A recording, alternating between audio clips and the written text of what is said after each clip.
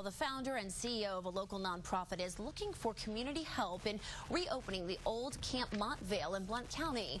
For decades, it served as a YMCA summer camp for kids. Now, Camp Montvale shut down in 2005 and fell into disrepair. 6 News reporter Josh Schultz shows us what it is going to take to remake this camp for a new mission.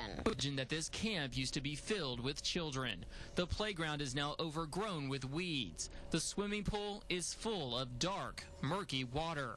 It needs obviously cleaned up. And the mess hall full of dirty pans. I want to see this camp come back to life. Pam Wolf is the one woman who is determined to see that happen.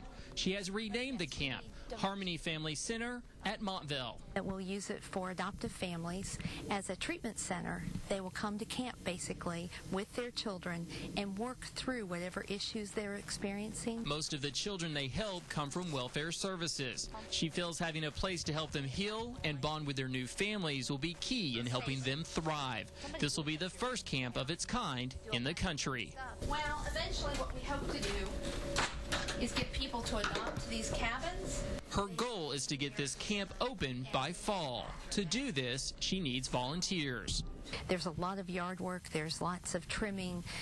There's some building opportunities. We need a fire pit built. There's so much to do. Some of the biggest needs now include donations of commercial lawnmowers, tractors, gas trimmers, a golf cart, and most important, monetary donations. They are still working on paying for the camp.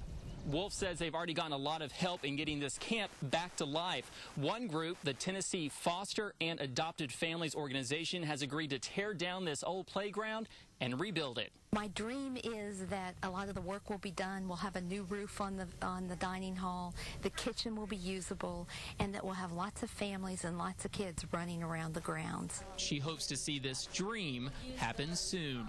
In Blount County, Josh Schultz, 6 News. Now, Wolf also wants to open the camp to the community for weddings and other functions and eventually be self-sustaining. On Memorial Day weekend, she has 30 families coming out to help with the camp. Many of them are former camp counselors.